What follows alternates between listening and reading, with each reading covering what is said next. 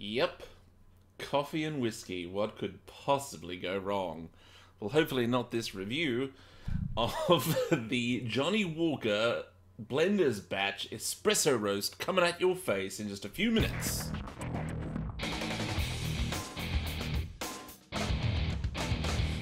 Yes, coffee and whiskey, two of my great loves.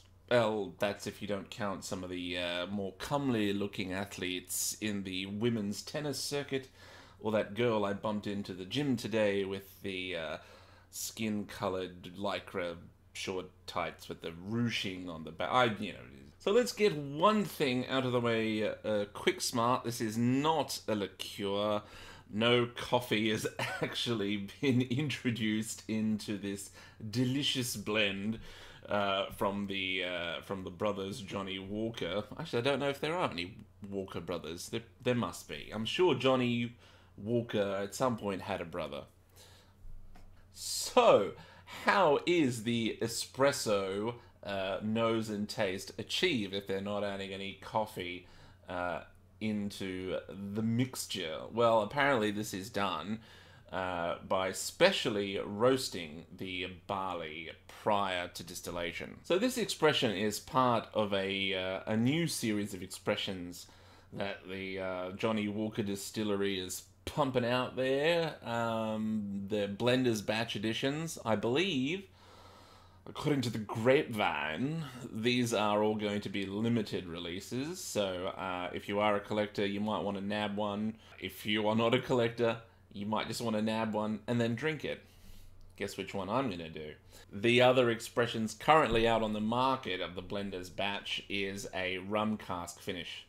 And have a squiz at some of Soleg's reviews to see what he has to say about rum finishes. I haven't had all that many. I think I've had the rum finish with the Teeling, which is their small batch one, but I've not really had too many rum finish offerings.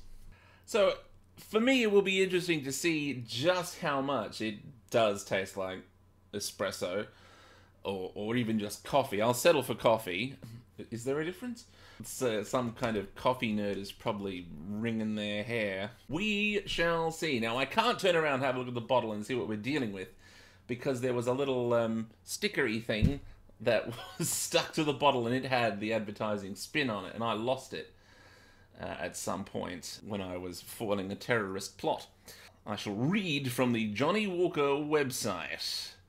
The end result is Johnnie Walker Blender's Batch Espresso Roast, a rich Scotch blend with a deep warmth and confidently punchy notes of rich coffee and dark chocolate that works brilliantly served neat in an espresso cup.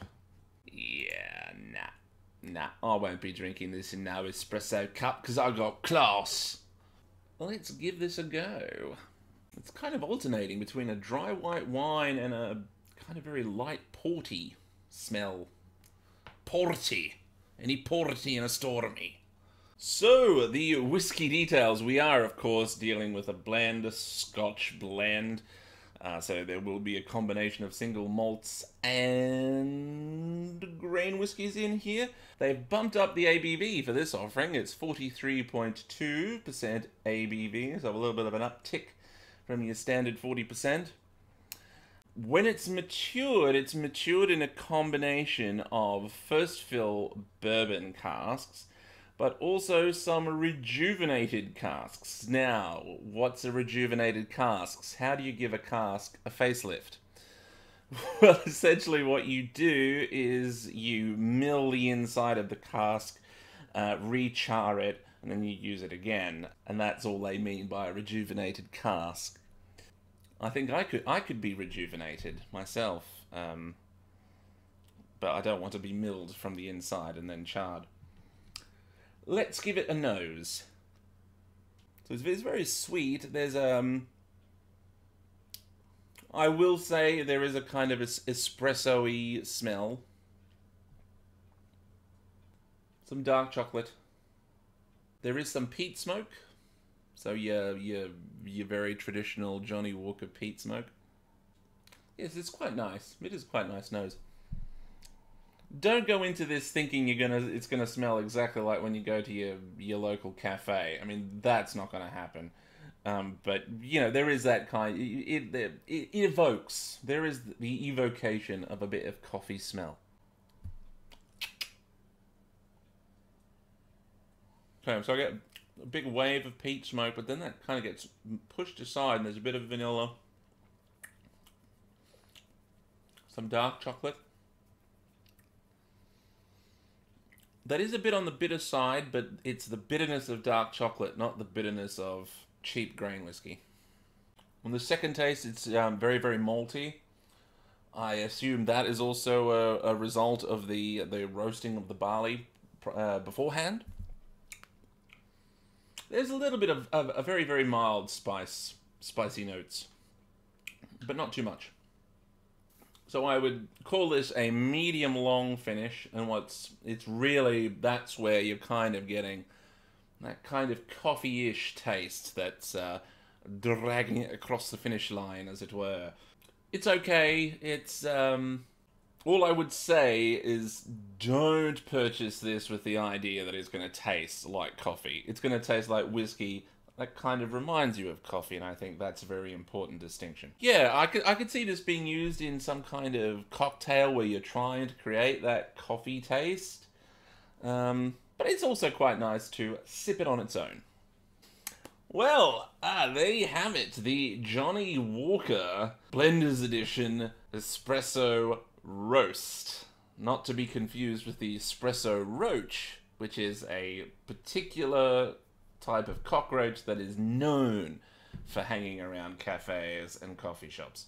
Yeah, it's not bad. As I say, I actually think it's kind of got more potential as an element in a cocktail where the intended effect is to mimic a coffee. Drinking it on its own, it is fine. It is okay. Yeah, it will remind you of coffee. It won't taste like coffee. It'll remind you of coffee. Geez, I think I made the point. Well, I hope you have enjoyed that review. I certainly did, as a fan of both whiskey, coffee, girls at the gym, girls at tennis. Well, if you have enjoyed this review, please consider subscribing. That enables the channel and myself to grow, metaphorically.